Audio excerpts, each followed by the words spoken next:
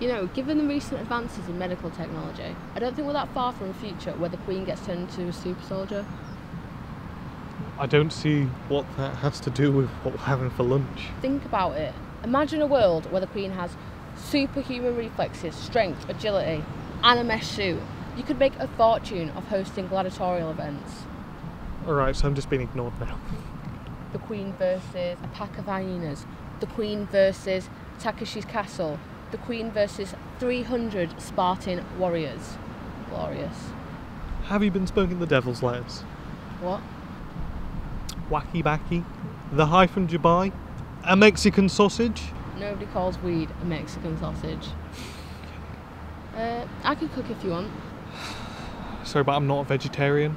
Not being a vegetarian doesn't mean you can't eat vegetarian meals. No, you're right. It means I choose not to. What about Irish? Sure, if you tell me what you mean by that. We eat Irish food? Do the Irish even have their own cuisine? Last time I checked, they were a little short for that. Just because they're short doesn't mean they don't have any food. Never mind. What do you call a sceptical Irishman? I don't know. Oh, really? No, really, I don't know. Why would I lie to you about that? Oh, I get it. Clever. I'm hilarious. No, really, I'm hilarious. Hilarious.com/me. Do you want to go Ken and see if he's got anything in? Sure. Food is always better when it's free.